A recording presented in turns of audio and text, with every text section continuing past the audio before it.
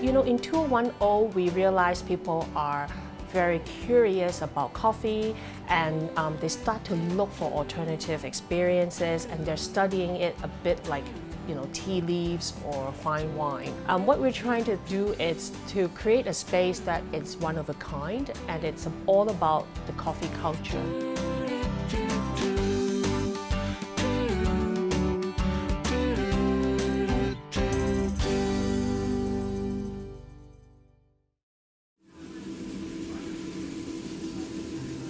I think it's really looking deep down back into the root of what coffee is about, and the farmers, sustainability, and also direct sourcing. You know, Cha Chan Teng coffee and the multiple chain, the main difference is the Robusta coffee and the Arabica coffee. That is the first thing consumers know. But within the Arabica, there's also different levels and gradings of the beans. So this is something that separates between the chain coffee and the specialty coffee.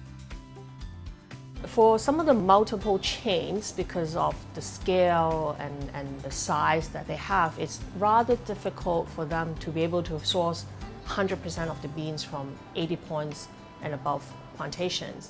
One of our goals is that when people come to our coffee shop, they always have a different experience. For example, our Repulse Bay outlet is actually right in front of the beach.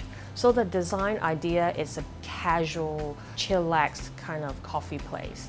And then we have another outlet, for example, the one in Causeway Bay. It's our flagship, so it's a bit more serious. It has the roastery there. And then we have another one, which is a bike-themed outlet, because that's in another neighborhood where traditionally it's a bike manufacturing destination. It's in Wan Chai. After 5 years of sharing and experiencing single origin coffee with the public, we're now bringing in single origin chocolates to our friends as well. Coffee to us is a connector. It connects to people of different ages, of different ethnicity, and it doesn't matter if you're rich or poor. This is the place where people come in and interact and talk and share.